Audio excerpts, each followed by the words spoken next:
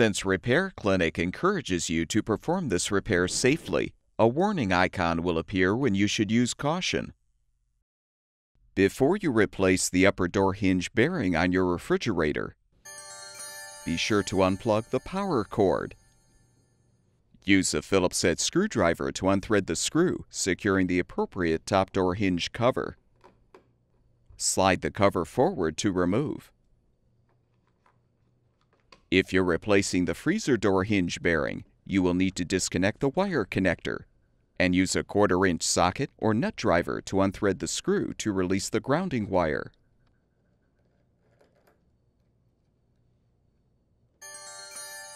Support the door and use a 3/8-inch socket or wrench to unthread the 2 mounting screws, securing the hinge.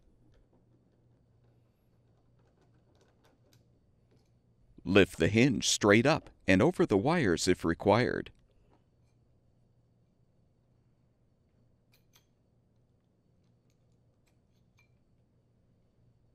You can now use a flathead screwdriver to pry out the old bearing.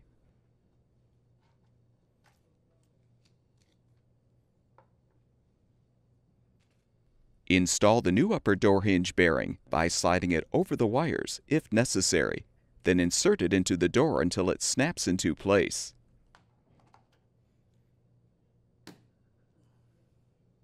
Reinstall the top hinge by sliding it over the wires if required, then align it on the door.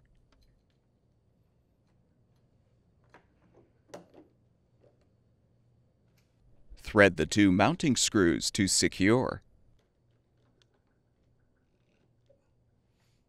If required, reconnect the wire connector and secure the grounding wire under the screw.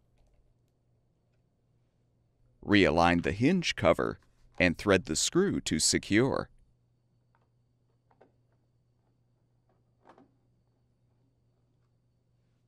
Plug the power cord back in, and your refrigerator should be ready for use.